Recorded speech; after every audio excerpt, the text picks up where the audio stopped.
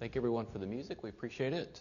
And always blessed every morning and every evening that we come, don't we, with some just wonderful music. So we appreciate it very much. Well, if you brought your Bibles, turn to the Gospel of Mark. The Gospel of Mark, chapter 6, and we'll be looking at this evening verses 45 through 56. So we'll pick up where we left off last week. Mark, again, 6:45 through the end of the chapter there. And the title of the message is in the bulletin as well, is Take Courage, It Is I. When we come to faith in Jesus, we are never promised a life of perfect ease. We will still encounter, having come to faith in Jesus, obstacles, difficult situations. But the Bible does teach us that He is always close, always has His eye on us, and He always cares for us. This evening we're going to be provided with a reminder of these truths in a passage that we've probably all at least heard or familiar with when Jesus walks on creation. He's going to walk on the sea there in Galilee. And He's going to remind us of these truths again, that He's always close. He always has His eye on us. He always cares for us, even when we might not think He does. And so hopefully tonight you will do what He says there, the exhortation to take courage because of who Christ is. And that's what we're going to look at this evening. If you'd like to take notes, we'll pick up and we're going to look at verses 45 through 46, time alone in prayer. And then the main portion of the passage that we look at this evening is Take Courage, It Is I, verses 47 through 52. And you'll notice also, too, when we go through, there's more than one miracle that happens. It's not just the walking on the sea, so more on that later. And then finally, we'll end on a positive note. How many of you would like to end on a positive note tonight?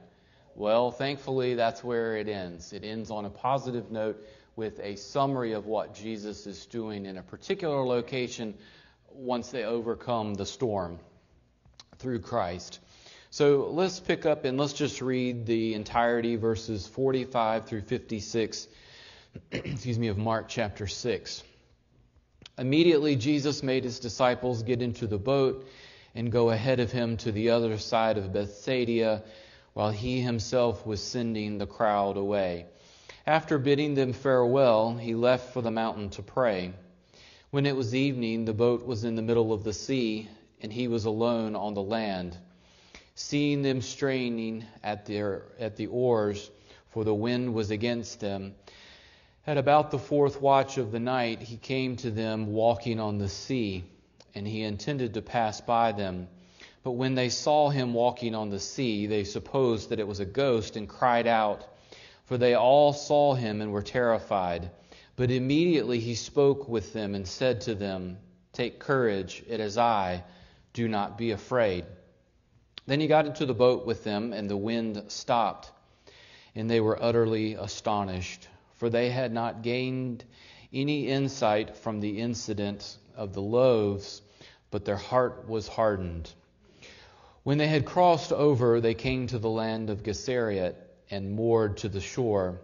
When they got out of the boat, immediately the people recognized Him and ran that whole country and began to carry here and there on their pallets those who were sick to the place where they heard He was. Wherever He entered villages or cities or countryside, they were laying the sick in the marketplaces and imploring Him that they might just touch the fringe of His cloak. And as many touched it, were being cured. Now, as we pick up again in the end here of chapter 6, we're getting closer to the time where the gospel changes and there makes a change in the narrative and the story. But we're still in the section where the servant is ministering in Galilee.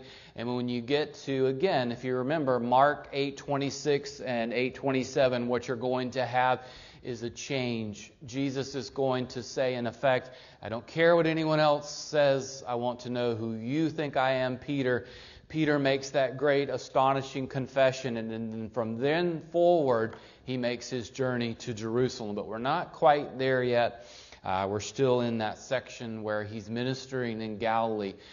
Now in chapter 6 we come to the ending of it, and if you don't remember, essentially what happens in brevity is Jesus returns to Nazareth. He's rejected. He gives instructions to the 12 to go out, but he tells them, don't take anything with you. You have to learn to trust that I'm going to provide and that my provision is sufficient for your need. But he also teaches them to deal with rejection, because it isn't as though they're going to go and everybody's going to receive the message openly or in a positive manner. And what he does is eventually gives an example of what I call the cost of discipleship. It's costly to follow Jesus sometimes. All the time, no, but sometimes it is. And he gives an example of John the Baptist. After giving the example of John the Baptist, the disciples come back and they're tired. They've been serving the Lord Jesus, and of course he tells them they need to go away, and they spend some time resting. But the resting doesn't last very long, because Jesus is compassionate, sympathetic, and he sees the people without a shepherd. What are they likened to? I use the example of today. It's like most people today, that you walk out into this lost world and the people in darkness. Why? Because they don't have Christ. To not have Christ is not to have a shepherd. It's to be lost. It's to be in utter darkness. But the Lord, of course, in His compassion, He provides for them the 5,000 plus. You remember? The little bit of fish and the biscuit, and it was enough for Him to do what? Multiplication beyond anything we can imagine. And they needed to trust Him. He had provided for them before.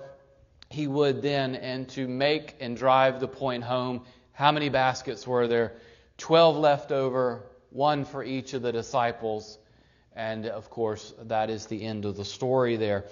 Now, as we pick up here and we see that from last week, immediately after feeding the 5,000, Jesus is going to instruct the disciples to get in the boat and to go to the other side of Bethsaida there at the Sea of Galilee.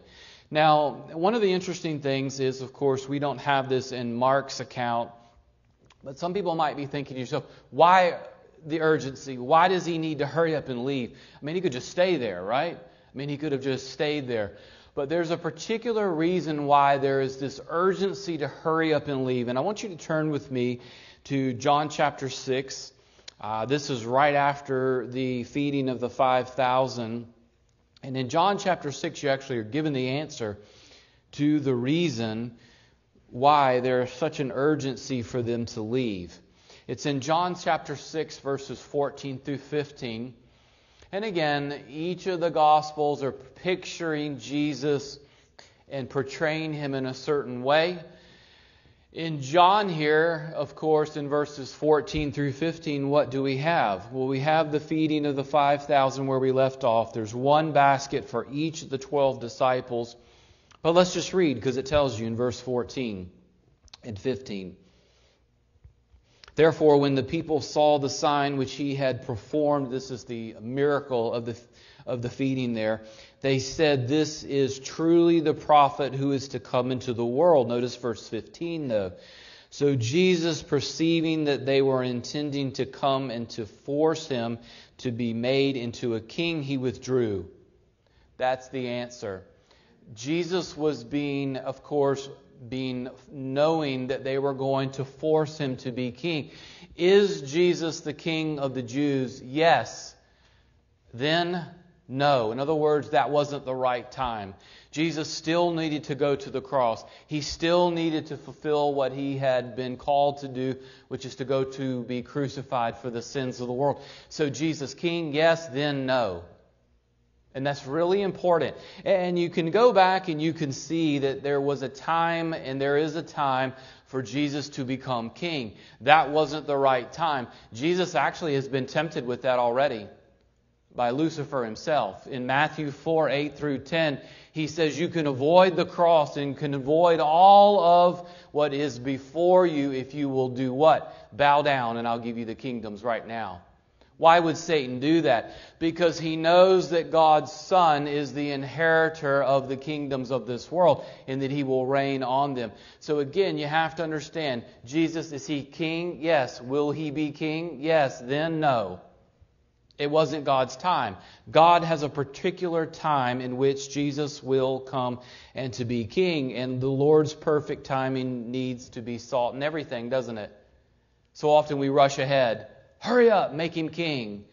And Jesus flees from it. Why? Because it's not the right time. God has a particular time for things. And you and I need to know that God has a perfect time for everything. And the perfect time was not then. And so there is this urgency for Jesus to leave. Now, if we go back into Mark, and I just want you to see that, because Mark says that they immediately flee and leave, and you're thinking, why? Well, because he knows that that isn't the time for him to be, if you will, forced into kingship. Later, yes, he'll be king, but then, no. So he instructs the disciples back in Mark chapter 6. He instructs the disciples to go to the other side of Bethsaida. Now, later, I'll explain to you this, and we'll get a grasp of where they are in different things in terms of the miracle. But I want us to pay attention to something, and it says, after he bid them farewell, so the 12 get into the boat, and they are proceeding to go to the other side of the Sea of Galilee, leaving the area near Bethsaida. Jesus went off to pray. Isn't that amazing? The Lord Jesus went off. He knew he needed time of prayer. And this wasn't the first or the last time that he would go and be alone with the Lord in prayer. I thought of Mark 1:35. He went off and had a night of prayer. The night before he chose the 12 in Luke 6:12, what did he do? He spent a night in prayer. What does he do in the Garden of Gethsemane? He prays. What does he do when he, of course, in John 17, what does he do? He prays. Jesus shows the pattern that you and I are to follow, which is we can never be too busy to stop and pray. I mean, Jesus was really busy. This was a very active time in ministry, and Jesus stopped what he was doing to go and to spend time alone with the Father. Don't you and I think we need to do that sometimes? If the Lord Jesus stopped sometimes and went alone and had time of prayer, don't we need to do the same? I mentioned to you last week that he told the disciples to go away and rest. Why is that? I think it's very apropos for today, because we live in a society that is what? 8 days a week, 25 hours a day, go, go, go, go, go. And that's the determining factor of whether or not we are successful. And that's contrary to what the Bible teaches. The Bible does not teach that. The Bible teaches that man at best could go 6 days and then he collapses if he tries 7 days too long. Man is not made for that. God has not made our bodies that way. And it's okay sometimes to rest. It's okay to go away and sometimes have time alone with the Lord. And if someone's sitting there thinking, yeah, but that's not the way the culture is, we shouldn't be concerned with what the culture says, but what the Word of God says. The Word of God says that we are not fit to go, go, go, go, go all the time. We need to have that time alone in the Lord. So if you text me sometime and I don't answer you right away, that's probably why. Or I'm making coffee. But either way, one of the two is probably true. Or both at the same time. We'll see. But anyway, I just want you to see that. But let's move forward now and let's go into the miracles, plural, that we see in verses 47 through 52. Now this one has always been interesting. It's one of those ones we're so familiar with it that we probably just overlook it. I think sometimes familiarity breeds contempt. And what I mean by that is, oh, we've heard this a million times. There's nothing I could ever learn that's new. Don't be so sure. I actually think those ones are some of the ones we typically miss because we think we know. But this one has always been an intriguing one to me. But in verses 47 through 52, so Mark continues, and after Jesus has sent them away, he's going to find them in a very distressing situation. But everything is under control. From the Lord's standpoint, from the disciples' standpoint, the whole world is falling apart. Now, let's look and see here in verses 47 through 52. When it was evening. So there is a sequence to it. I think John probably describes the sequence perhaps a little bit more in terms of time. But in any case, we'll see this. But you'll notice in verse 47, when it was evening, we find the boat somewhere in the middle of the Sea of Galilee. Where is Jesus? It's emphasizing in the Gospels that he is away from them and he is alone. In other words, the disciples are by themselves out in the Sea of Galilee and Jesus is not present. Okay? And that's the key takeaway at the first part of this. So when would evening be? Well, we don't know exactly, because if you were to say, well, church starts in the evening, that's not really very helpful, is it? Because that's sort of a broad period of time. But let's just, for argument's sake, use the Jewish reckoning of time, so somewhere around 6 p.m., give or take. So at 6 p.m., they are where? Well, it says, in the middle of the sea, and Jesus was not there with them. Now, curiously enough, how far out do they get? Well, in John 6:19, it tells us by stadia how long that is. That's the measuring period of time. They get about 3 or 4 miles out. If you are confused in a minute, I'll show you about how far they get, and it's not very far. The Sea of Galilee is much further than that. They get about 3 or 4 miles out, and when does Jesus come? Well, notice what happens in verse 48. Jesus saw them, and they were straining with their oars. Was Jesus aware of their predicament? Yes. He is describing them in Greek as basically taking and digging their oars in, and they're getting nowhere. They are rowing and rowing and rowing, and they get nowhere. They are just in perpetual state of rowing. They're straining their oars here. It gives this idea of that. But you'll notice at about the 4th watch, then Jesus came. This is the beauty of it. So if you go with 6 in the evening, and you know that they go about, we'll say 3 to 4 miles, depending on where it is, and we'll see in a map here in a second, a picture. Jesus comes to the 4th watch, and you're thinking, oh, well, they're probably out there about an hour. No. Actually, it could be anywhere from 8, 9, 10, 11 hours they were out there rowing and rowing and rowing, and they get nowhere. How do we know that? Because the 4th watch began at 3 a.m. So just go with the ease of math. Somewhere around 6 in the evening, they find themselves in the middle of the Sea of Galilee, getting nowhere, and there is this massive storm that comes, and Jesus sees them. And how long does He come? He takes some time, doesn't He, from our standpoint? He doesn't come right away. He doesn't come at the earliest until 3 a.m.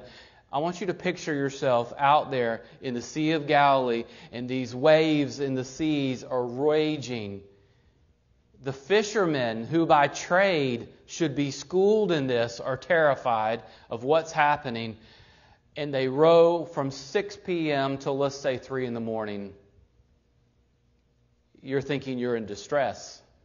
Now you begin to see what is going on here. Now, whereabout would they be? Well, we don't know exactly. But we do know where Bethsaida is, and there is the entrance point by the Jordan River, and I put a little red arrow there. So if you're facing it, it would be to your right. The left arrow is roughly about where they're headed, and that's just approximate. The star there is roughly, and again, obviously I can't do that exactly, it's about where they are and about where they've been for hours and hours and hours and hours. So what is the setting? Jesus is praying. Everything is under control. The disciples are rowing, and they're getting nowhere. And they probably are thinking to themselves, Jesus has left us out here on the Sea of Galilee to die. Right? I'm sure none of you would have thought that. Now, He's forgot we are out here. He's been gone too long, and He's forgot. I love this particular quote by David Jeremiah. He says, "The Lord sometimes waits until His followers have exhausted all their resources before He steps in." Why? Because the Lord can be trusted no matter how impossible a situation is. Why? He's watching. He knows what's going on. He hasn't left them. He hasn't abandoned them there. What He wants to teach the disciples is a lesson on this, which is they can trust Him because of who He is. They could trust Him in the past, they could trust Him in the present, and they could trust Him in the future. But Jesus sometimes has to take us to the brink of chaos because you know why? We're hard-headed, aren't we? We are. Sometimes we sit there and we think to ourselves, the Lord has taught me this in the past, He's told me this before, and I get amnesia, and I forget. And Jesus wants to drive home the point to these disciples that they can trust Him, no matter how impossible the situation is. And let me ask you this. In the book of Acts, do they just have a peachy, easy road? No, that's an impossible set of chapter after chapter after chapter. But every single time the Lord carries them through, doesn't He? And of course, we know that is true for you and I. He is never away. I want to draw your attention one last time to that. Notice verse 48. He saw them there. He saw them. He wasn't too far away, even though they may have thought that He was far off. The Lord was there. And what does Jesus do? Well, He waits. And He waits an hour after hour after hour, and then Jesus comes at the 3 a.m., perhaps somewhere around the 4th watch.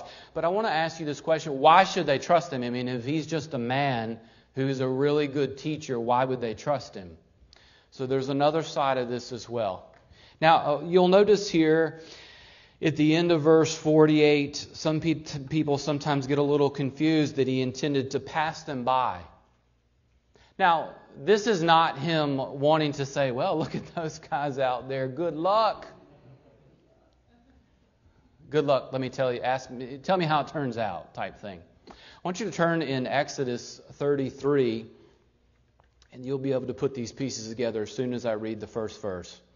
Because He's not intending to leave them out there. He's been watching them the whole time, and nothing's going to happen to them. They think it, but nothing's going to happen to them.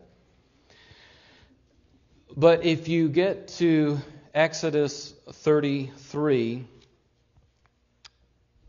and verse 18, I have it up there for you through verse 22. We won't read all of it because honestly, as soon as I start reading it, you'll probably recognize it. Let's just read it. Exodus 33, beginning in verse 18. Then Moses said, I pray you, show me your glory. Now, how is God going to reveal His glory? Verse 19, and He said, I myself will make all my goodness, notice, pass before you, and will proclaim the name of the Lord before you, and I will be gracious to whom I will be gracious, and I will show compassion on whom I will show compassion. You can read the rest of it. It's mentioned again in verse 22. What? I'll let my glory pass by you. That's what Jesus intended to do, was to send them out there on the Sea of Galilee, thinking that He had forgotten them after all of these hours. And then Jesus was going to pass by, display His glory. Now go back to verse 49 in Mark 6. But, notice, but, what happened? They saw Him walking on the sea, thought He was a ghost, and screamed, who in the world is this? You see what is happening here? Jesus sends them off. He's got His eye on them the whole time. They don't know it. He's praying. The situation is under control. He intended to wait until they were out there so they could see His magisterial glory walking on the creation. And what happens? They freak out. And they should have had that fear replaced by His presence there. Because He's shown them for over 6 chapters that His presence was enough, that if He was there, they had everything under control. But one of the interesting aspects of this as well is actually found in the book of Job. Because I want to ask you a question. Does anyone have the ability to walk on creation? Meaning, when I say that, the sea. One person alone, and His name is Yahweh. Look in Job with me. And there's other places, but this one's a little bit different, just to give you a little bit of a different glance on this. And there's other places in the Psalms. But you have to remember, God's Word tells us what God is able to do, and Jesus is doing it. And so, alas, what's the conclusion? It's the Son of God. So there's many pieces at work here, but what we're getting here is a glimpse of not only the timing of the miracle, which is miraculous, but again, Job's just a little bit of a different take on it. But Job 9:8, who alone stretches out the heavens, and who tramples down on the waves of the sea? That in Hebrew means who treads on the sea. And of course it's rhetorical, it's only God. Only God has the ability to walk on the sea. Now look at the other one in Job I have up there, Job 38 verse 16. Now when you get to Job 38, God, after having all of these people yap, until the end of chapter 37, the talking is over and God speaks. And He ends everyone else's speaking. I don't know if you know that about the book of Job. The first 2 chapters describe the situation. And then Job's friends talk until the end of 37. Because, of course, they know everything that's going on. And then God steps in and says, you have no idea at all. But in this dialogue in Job 38 verse 16, notice this is God here in this sort of rebuke says, in Job 38 verse 16, have you entered into the springs of the sea or walked on the recesses of the deep? And of course, this is a rebuke because he's been saying, were you there when I created everything? Do you know how everything was formed? Because I was the only one there. And here he's saying, I'm the only one who walks on the creation. Now I want you to stop and think for yourself again. Put 2 and 2 together. If Jesus is doing what only God can do, and Jesus' purpose was to come to reveal God to us, who is Jesus? Thou art the Christ, the Son of the living God, God manifest in the flesh. Look here, friends. Jesus is no prophet alone. He's no teacher alone. He's no kumbaya friend. He is God in the flesh, Almighty. And He is treading all over what only God can do. Beloved, if He came in this sanctuary right now, you would be down flat on your face. We would be not doing fist bumps before Him, would we? Blaspheming Him. We would be in respect and awe of Him. But back here in our passage in Mark, we get to see what His intent was. His intent was to reveal the glory that He was displaying, to show His glory as He passed by them. They're terrified and they're afraid. And Jesus' compassion breaks forth, doesn't it? Does He rebuke them? No, He's pretty gracious, isn't He? Time and time again, He tells the disciples these things. They can't quite seem to get them. And what is Jesus' response? Instead, He says, take courage, it's I. And that's all you need to know. I am here. And everything is under total, complete control. The problem that they had is something else we'll look at. But you say, what's the second miracle? We often think it's only one, which is Him treading on creation. Look at verse 51. Jesus got in the boat and the waves just kept going in the wind, right? No. Creation ceases at His presence and His awe and majesty. Isn't that amazing? Jesus not only walked and displayed His magisterial glory before them, He gets into the boat and everything just stops immediately.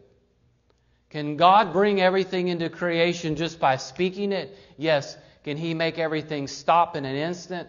Yes, just like that. It doesn't seem too far-fetched that in 6 days He could bring forth absolutely everything. And here He is doing all of this, and then you have the rebuke at the end. Notice verse 52. For they had not gained any insight into the incident of the loaves. Remember? They did not remember. They had not learned the previous lesson. But you'll notice at the end of verse 52, their heart was hardened. They were closed, and they had a dull mind. They could not fully understand. Now, obviously, on the one hand, we need to be gracious with them. I'm usually sort of both with the disciples. I think sometimes we're a little too hard on them because we have over 2,000 years of revelation. But the point is here, clearly, they should have at least known that Jesus had not left them out in the ocean. He had not left them out in the sea, that He was there and they could trust Him. But of course, they still had yet to learn that valuable lesson. What Jesus was teaching them, that He would be with them no matter what they faced. And they needed to know that because, beloved, He wasn't going to be there with them in His presence always. They needed to learn to trust Him. I don't know if you've ever felt this way, but troubles come along. The Lord seems far away, doesn't He? You're out in the middle of the Sea of Galilee, proverbially speaking, and you feel like He's off on the edge somewhere praying alone, and He's forgotten you all the while He's ever present, isn't He? No storm is either too powerful or can separate us from Christ Jesus. That's what Paul teaches, doesn't he? For I am convinced that neither death, nor life, nor angels, nor principalities, nor things present, nor things to come, nor powers, nor height, nor depth, nor any other created thing. That's a lot, isn't it? That's pretty much all. Will be able to separate us from the love of God that is in Christ Jesus our Lord. Nothing in all of creation can ever separate us from the love of God that is found in Christ Jesus. There is nothing in your life that can ever be so far wretched that it could separate us from that. What a great comfort that is, isn't it? All the while He was there, wasn't He? And all the while He is there with us. We aren't out in the Sea of Galilee alone. But we're going to end on a positive note, not on the rebuke of the disciples' hard-headedness. And hopefully none of us are hard-headed or dull in mind and thinking. Hopefully God doesn't have to keep teaching us lessons, does He? He does me sometimes. But let's read 53 through 56 just real quickly, since I've read it and it's been a bit. When they had crossed over, they came to the land of Gennesaret and moored to the shore. They got exactly where He told them they were going to go. Jesus says, you're going to the other side. You're going to arrive there no matter what comes in that way. And what happens? They arrive there. Let's pick up and read just in case we forgot. When they got out of the boat, immediately the people recognized Him and ran about that whole country and began to carry here and there all on their pallets who were sick to the place where they had heard He was. Wherever He entered, villages or cities or countryside, they were laying the sick in the marketplaces, imploring Him that they might just touch the fringe of His cloak, and as many touched it were being cured. So what do we see here? It ends on a positive note here. Notice this probably covers a series of what we would call days or weeks. Luke would call this a summary statement. He's generalizing. He's saying this is what happened when they landed. And what happened when they landed? Well, they landed in Gennesaret. Where is that? Well, somewhere around there. And that's what the disciples have posted on their Facebook account. So I feel like it's probably pretty accurate. Another beautiful picture, huh? Imagine Jesus going around there over a period of days, a week. And what do you find out about Him? His great compassion. And that's what the summary is showing. Simple faith produced healing, and Jesus didn't kick any of them away. No criterias, no parameters. Christ was compassionate to all if they just came and touched Him. You'll notice it talks about the fringe of His cloak. You wonder if that tale, that story of the woman who came and just desired to just touch the edge of that cloak, what is it showing? It shows that Jesus responds to simple faith. The Lord is compassionate and He honors faith no matter how simple it is. Isn't that wonderful? He honors our simple faith that we have. So when we come to faith in Jesus, we are never promised a life of perfect ease. If you've never heard that before, I'm sorry to break the bubble to you tonight. But what I can tell you is that what we are promised, that He will be with us and see us through all those situations. He is there. He is ever present. And He will see us through whatever predicament that He has us in. And we'll end with this, and I'm going to pray and we'll be dismissed. I like the way Warren Wiersbe puts it. He says, when the hour seems darkest, He will come to us, and we will reach the shore. Amen? Our Father, we thank You for today, and we thank You for the opportunity to worship, not just this morning in the Sunday school hour and in the morning service, but Lord, we also thank You for the time to come back this evening. Father, I know sometimes You have to teach us lesson after lesson because in a sense, like the disciples, sometimes we can be dull of mind or need reminders or whatever the case may be. But Father, I pray that You remind us tonight that, Lord, first we need to spend time alone with You no matter how busy we get. But Lord, in the end, we need to take courage because Christ is the great I am. We can trust Him. We know He is there. He may not seem like it, Lord. Sometimes we may feel like You aren't there, but Lord, You are.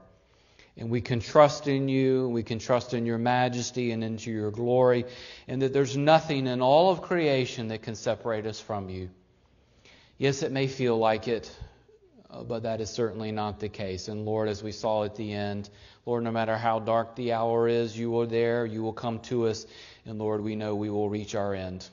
Lord, You are faithful, and we believe and trust in You and Your word. Father, as we go out into this lost world this week, I pray that, Lord, You would give us the ability, the boldness, but also the clarity to deliver the good news of Jesus Christ to someone that we may encounter. Lord, this world is dark, and it will remain dark in people's lives until they come to the light of the world, which is Jesus Christ. And we are the only ones with that message. If You put someone before our path this week, may we articulate it clearly and leave the rest to You.